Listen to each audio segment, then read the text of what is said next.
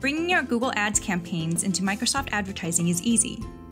We built a bridge that lets you import your existing campaigns right into Microsoft Advertising. You can have your ads up and running on the Microsoft Advertising Network in no time.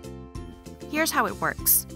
From the top menu, click Import Campaigns, and then Import from Google Ads. You'll sign in to Google Ads, choose whether you want to import all of your Google Ads campaigns or just some of them, select exactly what campaign information you want to import, and then click Continue. You then have the option of setting a schedule to automatically import from Google Ads daily, weekly, or monthly, whatever makes it easier for you to keep all of your ad campaigns in sync. Click Import. The next time you import from Google Ads, you have the option to delete any campaigns or ad groups that you have since deleted in Google Ads.